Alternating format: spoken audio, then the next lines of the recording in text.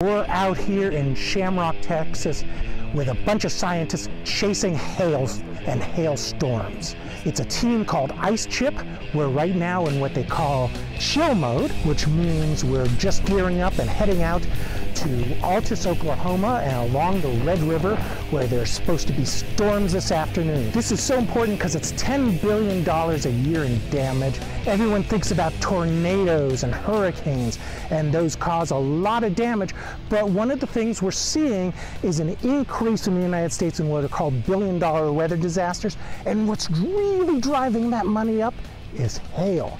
Once we get near the storm, we'll be in chase mode, and then we'll be in intercept mode, and a couple teams are going to go into the hailstorm, into the hail shaft, get pelted. We're trying to find some of the biggest hail in the United States. So far, this team has found hail almost 6 inches in diameter.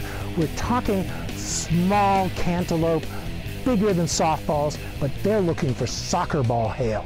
They're launching weather balloons, there's radar. It's this giant team, dozens of scientists. We're going to join them, and we'd like you to join us.